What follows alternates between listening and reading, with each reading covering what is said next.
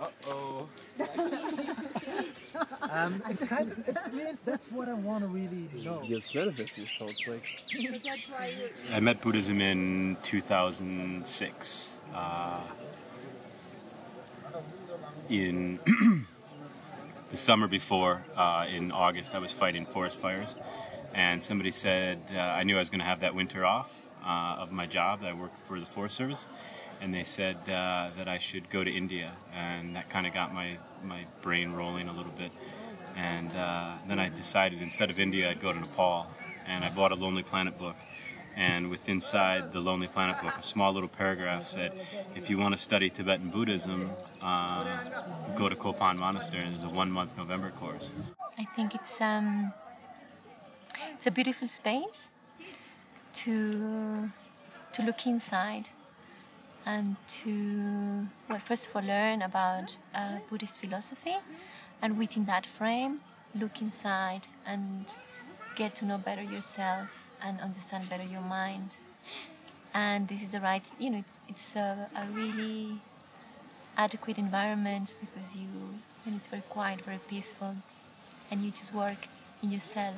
So it's a beautiful opportunity to do that. I felt this was a way of discovering Buddhism that you couldn't find inside of a book, and that there's some people here that I could meet from all around the world that would really change the way I see things. And I think that's one of the best things a human being can experience, is knowing that everything you hold to be true could be dead wrong. I like testing that.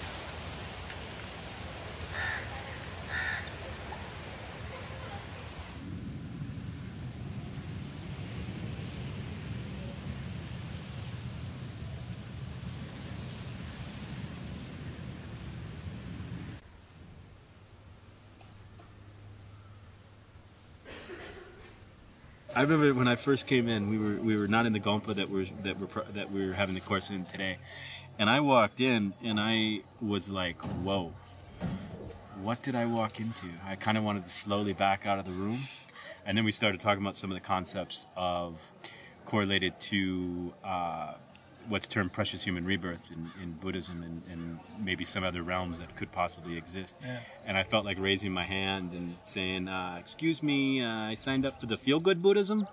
I don't know what this is all about, but the Cliff Notes, please. That's all I want. So I was ready to leave. I mean, it's a bit much to take in for a Westerner, I think. I was coming from a very strict and silent retreat, and when I arrived here, everybody was quite talkative, and then I was really surprised, and I wasn't sure if it was alright to socialize or not, but in the end I ended up socializing, ended up meeting so many lovely people, and just reviewing some of the topics that were going on in the course, and then looking at how people were relating to those topics that they were learning here for the first time, and the challenges they were meeting with, the difficulties and the questions they were coming up with. It was very, very nice to look back and see that I was exactly like that in the beginning. I was finding it very difficult to deal with certain concepts.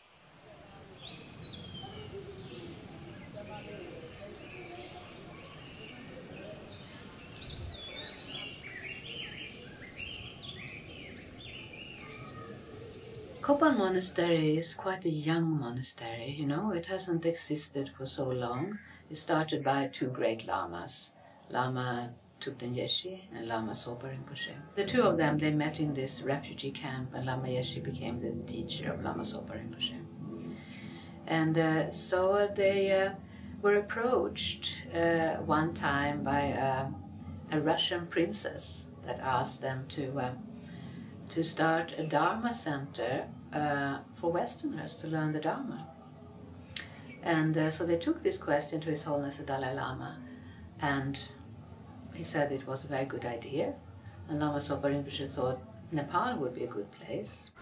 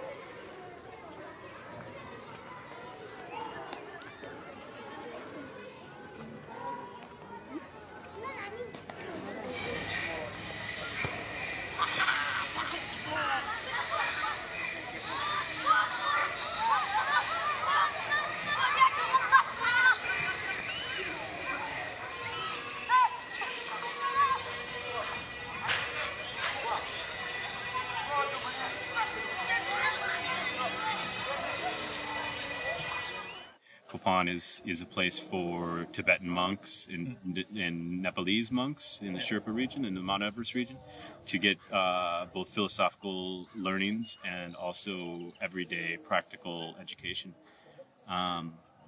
But then the facet of the November course, I think, is absolutely for Westerners that may be traveling, or Westerners that want to delve into trying to figure out maybe what Tibetan Buddhism is all about. That's what it was geared towards, I think. I mean, from everybody that I've talked to. And it started out in 1969 and 1970 was the first one. It was in a tent. Before going into Buddhism, I was always, I think I told you guys, I was always like a truth seeker from a very young age. Like I really wanted to know the truth.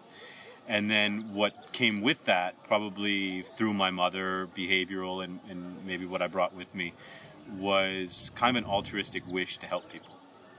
And the way that kind of manifested in my life was doing habitat restoration for the Forest Service and the federal government on public lands. But that still wasn't enough. I mean, that clearly wasn't enough. And when I came to the Kopan course, I realized why. It's because for me, the interaction between humans was very important. It was kind of lacking in that way. And what Buddhism gave me is an avenue to pursue all of that, whether it be with animals and humans, but to know that at the core of what we want is happiness. And I really reflected on that after my first November course, and it rung true with me. I mean, all of these things that I've been trying to do was to create happiness, and it hadn't been working. And what Rinpoche, Lama Zopa Rinpoche, Kyabjo Lama Zopa Rinpoche really showed me is that the way to get that is to cherish others, is to really look at how you can benefit other sentient beings.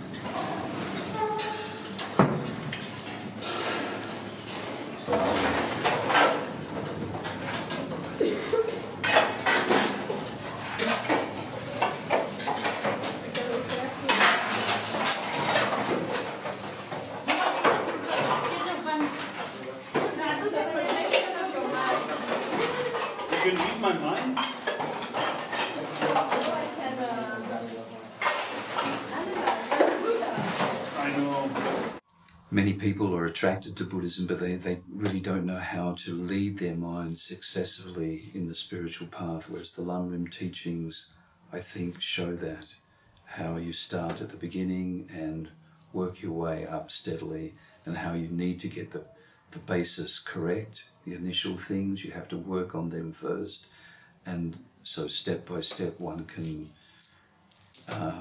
expand one's mind, purify one's mind, perfect one's mind, step by step, eliminate all the negativities from one's mind. So it's a wonderful system, I think. Many people have a wish, even if they don't have any religious beliefs, many people like to try and benefit others, and they become doctors and nurses and go to third world countries working for poor people, etc. And they go there with, start out with lots of enthusiasm and an energy, but sometimes after a period of time doing that and giving of themselves, they get overwhelmed by all the suffering, all the problems, and they get burnt out. So what we need to do in order to be able to give to others, we have to work on ourselves as well. And the more we work on ourselves, take care of ourselves properly, then the more we're in a position of strength to be able to give to others.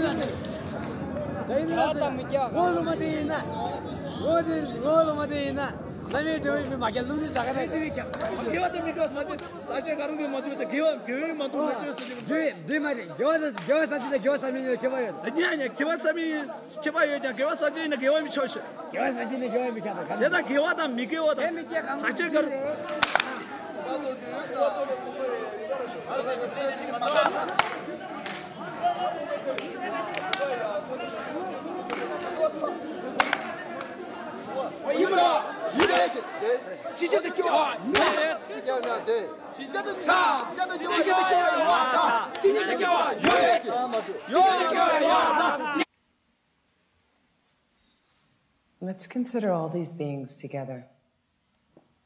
So there's a front visualization of yourself, your family, your friends, an enemy, and a stranger. Let's consider all these beings. Do this Tonglen practice now with all of these beings, taking their suffering, offering them all your happiness. The more you give it away, the happier you will be.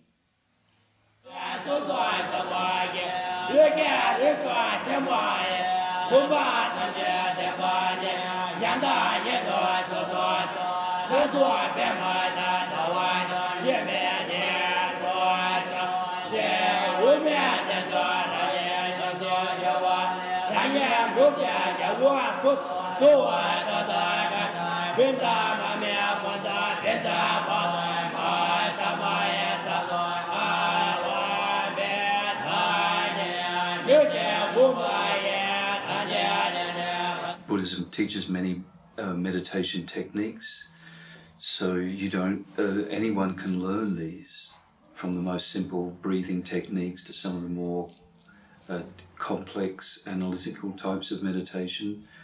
Anyone can adopt these and use them in their own life. Of course, if one accepts the fundamentals of Buddhism, they can have a much more profound effect, but even if one only thinks of this life or one has a different religious view, still various meditation techniques that exist in Buddhism can be extremely helpful, and they don't contradict with any religious tradition or philosophical tradition. And let's put our family members to our sides. Our father and the male members of our family on our right,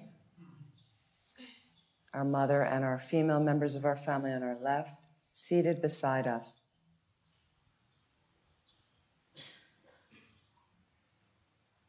Imagine their suffering, all the different ways they suffer, and try as best as you can to generate this wish to free them from their suffering. And do this Tonglen meditation with all of them.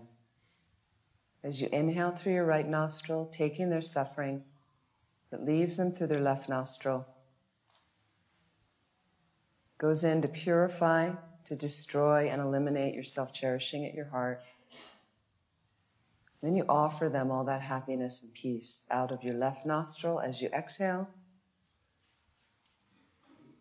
So calm abiding meditation, also known as Shine in Tibetan and Shamatha in Sanskrit, is where you are placing your mind on one object and keeping the mind focused on the object to build concentration.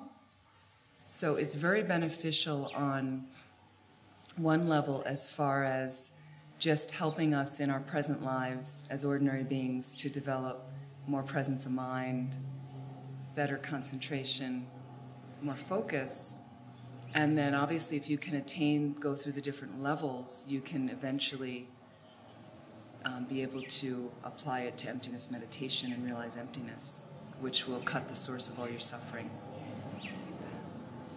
Buddhism combines a lot of religious, what are normally seen as religious beliefs and practices with psychology, science and philosophy, investigating the nature of reality, because one of the fundamental aspects of Buddhism is the belief that the way we perceive ourselves and others is the basis of our suffering.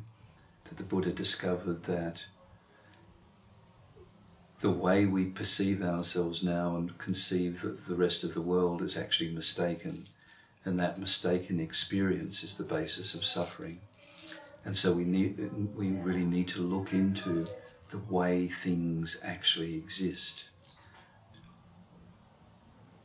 The more we focus on the sense of me, which is a false sense, the more we bring suffering to the me that validly exists.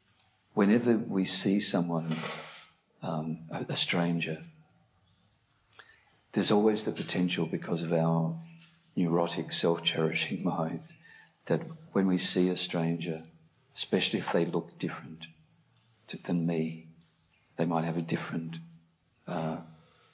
colour skin, different colour hair, physical appearance, dressed in some way quite different from me, behaving in a different way, all these things that we can get paranoid about, and making this big difference between myself and that person, which can give rise to fear, aversion, and all these negative states of mind. Professor Jeffrey Hopkins made the point that actually with every stranger we meet, there is something extremely intimate we know about that person that we can connect to. Something very, very intimate that we definitely know about every stranger that we meet, who we ever will meet. And that is that this person wants happiness and doesn't want suffering, just like me. That's really helpful to think about, to investigate, and try to be mindful of in daily life. Especially if we catch the negative, judgmental mind arising of jealousy, pride, fear, and so on. Aversion. I'll tell you, it's a lot of fun to come back to these November courses, because as I've been able to work on my mind more, I'm able to also see other people working on their minds, and it brings me great joy to see. I mean, the whole reason why I've taken this path is to try to bring more happiness to both myself, but more importantly, to other people. And I really, really, really, really, really feel from the depths of my heart that's exactly what this path does. And it's like throwing a pebble inside. The Grateful Dead used to sing a song called Rippled, and I think it's one of the most profound songs. Rippled in still water when no pebbles tossed. But anyways, the concept of that kind of has emptiness involved with the ripple effect. But it's like the ripple moves out as you create one piece of happiness in one person's life. That person interacts with another person. That person interacts with another person. And you've changed kind of that whole perspective, maybe just for a day or an hour, but each one of those interactions is a multiplicity of creating more happiness. And it really, I've definitely seen in my life that it works that way. I mean, just a simple smile to somebody, or not being as angry in a situation.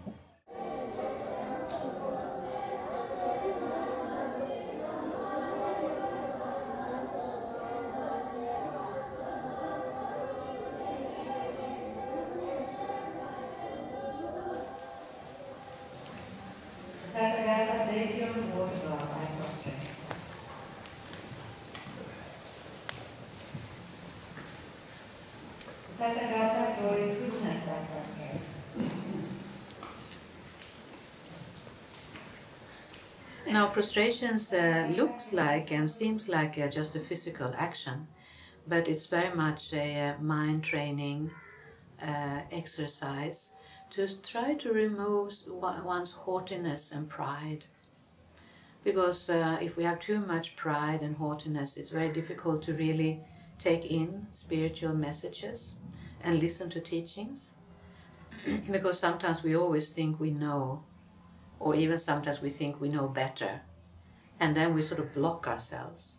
So these prostrations are done to open one's mind, to open one's mind and open one's heart, so that one can listen well and retain the teachings and have something to meditate on, for one's meditation practice. So it's done in this way. One tucks the thumbs inside, folds the hand at the heart like a bud, like this. And then one places it here for body, speech here, and mind. And then one places the hands on the floor and knees on the floor, and then touch the forehead. And sometimes one can even stretch out and do long prostrations.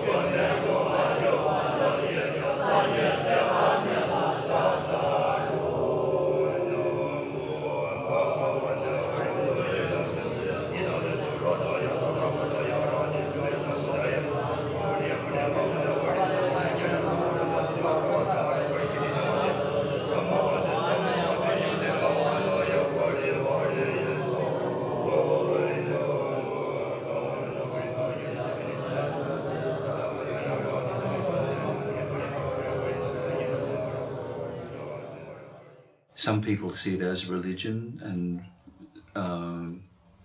but if people can see it as just a very profound kind of psychology working with the mind, most people accept all over the world that they've got a mind. So even if one doesn't accept the whole package of Buddhism, many aspects of it can be very helpful to people who already have a religious belief, or also to those who don't.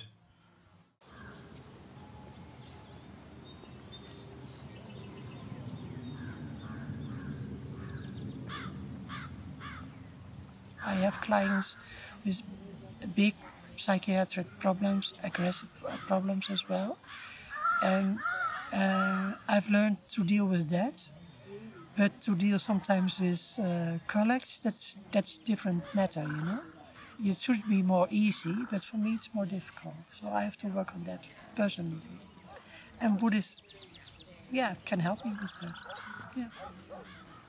The reason why you like something that you learn isn't because it's something you never heard before. It's because it resonates with a certain part of you that you know to be true, but no one's ever really put it in words before. No one's ever really showed you a way to let that part of yourself live before. Through Buddhism, you can perceive, you can take every event, or every event, everything that happens in your life, you can take it as an opportunity to learn, to give, to improve, to reflect. I think I can apply what I learned in several ways. There's a lot more awareness for what is important in life. There's more awareness, for example, for the role of my parents in my life. There's more obvious thankfulness for them, but also for all the people who have kind of made me the way I am.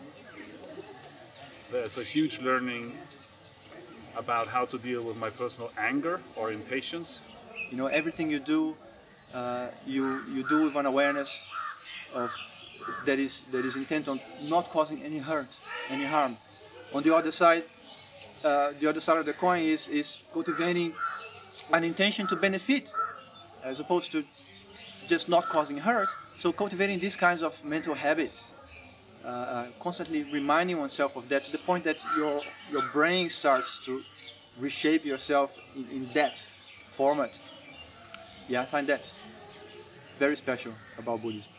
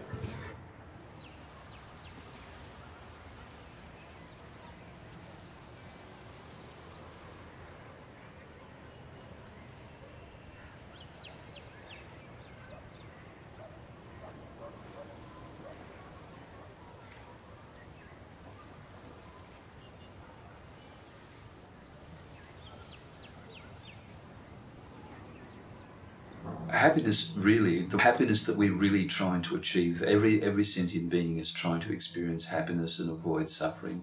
The trouble is we don't really know what happiness means, and actually the word happiness is maybe not a very good term for what we are instinctively trying to experience.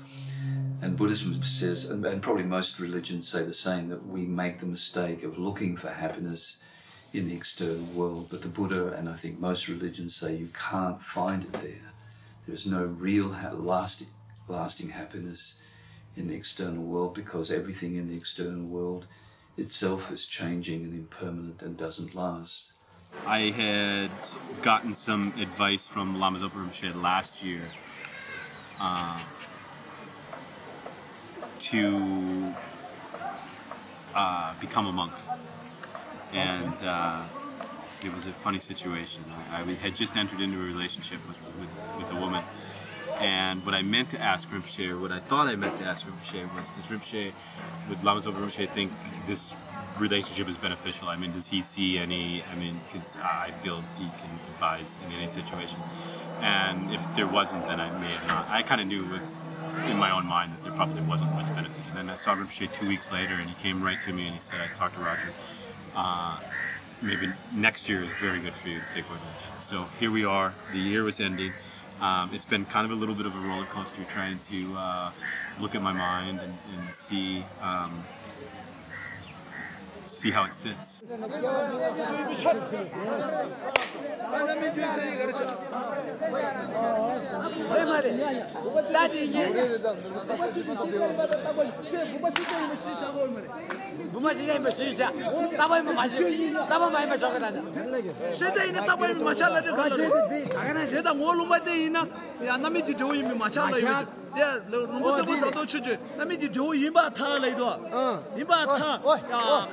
Debates are like analytical meditation, standing up, you know.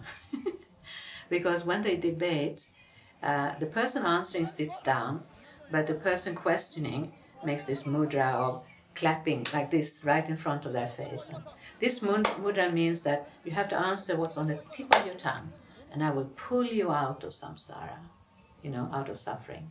So this is a mudra. And it's great because it's a very lively debate, and they debate everything, you know. Everything in the Buddhist teaching is debated.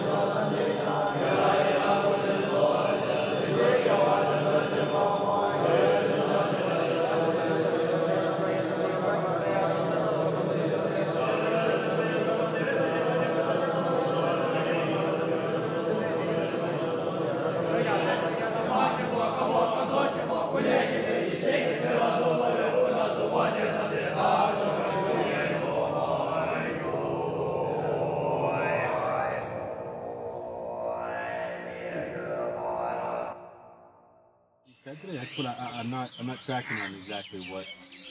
Within the FPMT, there's jobs, so I could go to centers and work, but I'm not comfortable doing that right now. Because you want to do the cave thing. I want to do retreat, and I also I shouldn't be around lay people for a while. Then beautiful women are still beautiful women. You know, I mean, temptation is temptation, and it's often what we think of as love is mixed up with what we in Buddhism talk about as afflicted desire or attachment, which is really focused on ourselves. When we say, I love you, what we're really saying is, I want you to be like you are and stay like that because that makes me happy. And while you're making me happy, I like you, I love you. So you have to remain the same. So although we we say, I love you, and it seems that like the focus is on the other person. In fact, it's all about me. And I like you because you make me happy, you make me feel good. So that is not real love at all. That's just a type of neurotic attachment. Whereas real love is about the other person, regardless of how they harm or benefit oneself. And the same with compassion. Compassion is this state of mind that recognizes that either oneself or other people are actually suffering and creating the causes of suffering. So once that recognition arises, then compassion arises, wanting oneself or others not to experience suffering and its causes. Love is expansive. It extends to all beings without exception. So that's really great love, when you can really feel that wanting all these beings without exception to be happy. And it doesn't have anything to do with me. It's about really generating that wish in your heart for them to be happy. Results of it of loving kindness is that you yourself become very blissful, and a very warm, loving feeling comes from you all the time to other beings, and that's what ends up being reflected back to you from others. So it can be a very blissful state of mind. Bodhicitta that's what illuminates the path for me. And this is the ultimate expression, I feel, is to take ordination. Because really what that means is you're trying to give up self-cherishing. You're renouncing the things that we thought was going to bring you happiness, when you know after a certain period of time that it won't bring you happiness.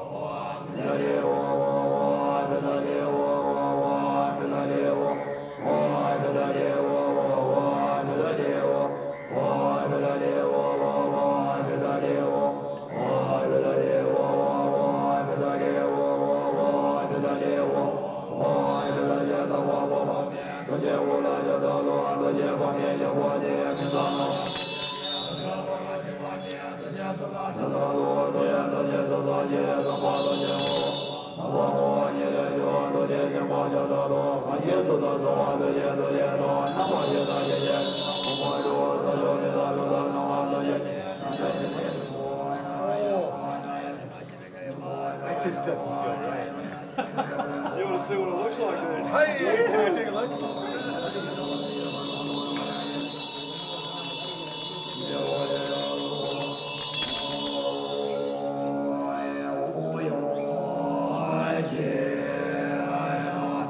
On that basis of fundamental, genuine love and compassion, one can cultivate even greater states where there's not just the wish for people to have happiness and its causes, not just the wish for people to be free of suffering and its causes, but great compassion and love are such strong states of mind that one gets involved, one kind of can't help but getting involved in helping people. Happiness, I can't say I really know what happiness is, but I would think that blissful experience coming from love and coming from all of the other good qualities that we have in life, And when they are fully manifest in us, fully awakened, we can experience an incredibly pleasurable state of mind.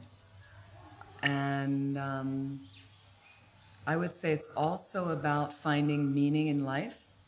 And when you feel that you've found meaning in life, and you're really living that every day, you feel not only when you go to sleep at night, but there's a sense that you're in the right space, you're doing exactly what you need to do to be of help to others.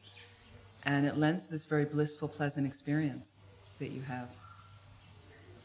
If we cherish one person, we have some happiness. If we cherish two, more happiness. If we cherish three people, lots of happiness. If we cherish thousands of sentient beings, even more happiness. If we cherish all sentient beings, then immeasurable happiness.